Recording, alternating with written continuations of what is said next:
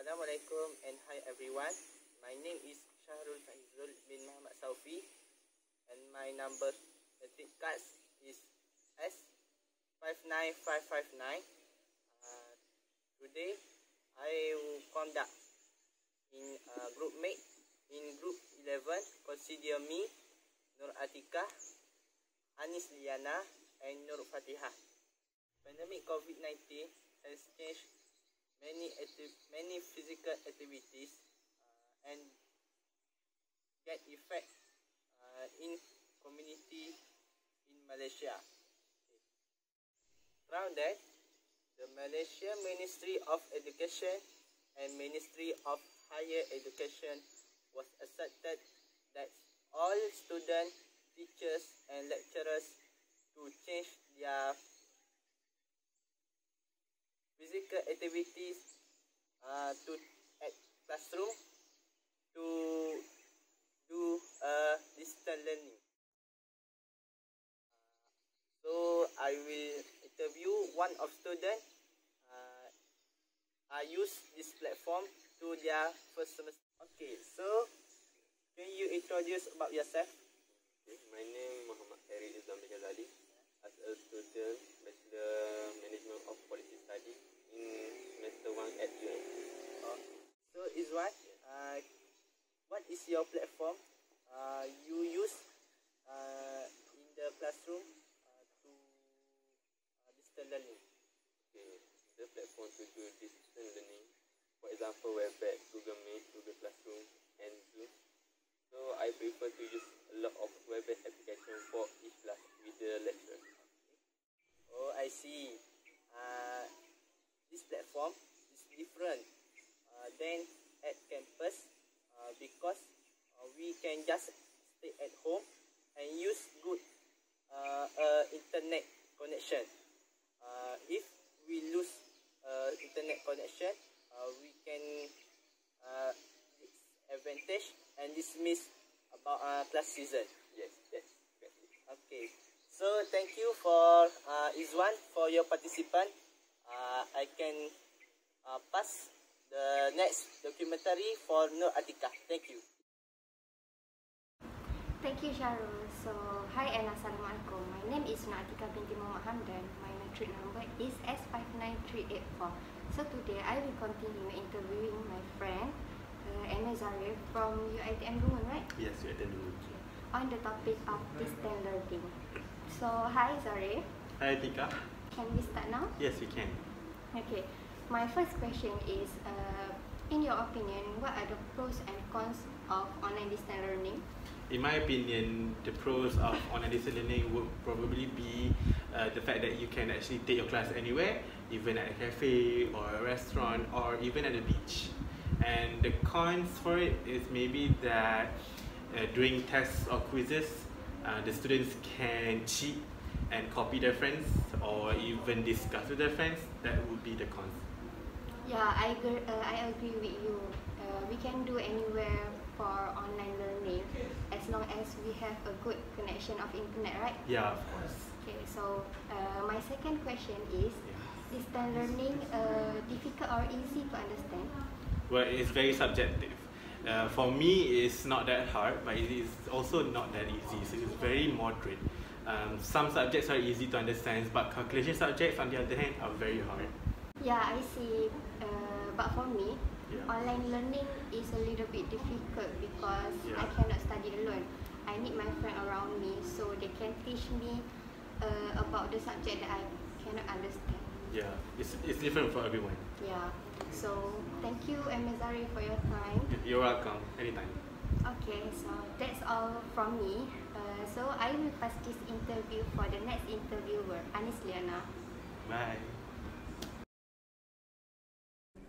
Okay, thank you ATIKAH. Now I want to continue the interview with Miss Shuhada. She is a teacher. Okay, Miss. Is distance learning hard? In my opinion, there's two perspectives of the distance learning. It can't be easy, it also can be easy. So it depends actually. It's for us as a teacher, it's convenient to have the class online because we can be more interactive. We can use a lot of platform and we also can attract students' attention using a lot of fun games based learning. So but for student itself, it can be exhausted because it's not easy to be in front of the screens whole day from 8:30 up to 2:30. It's not easy. At the end of the semester, they already burn out, so it's not that easy, but yeah. Just now you said it's much more easier to teach online.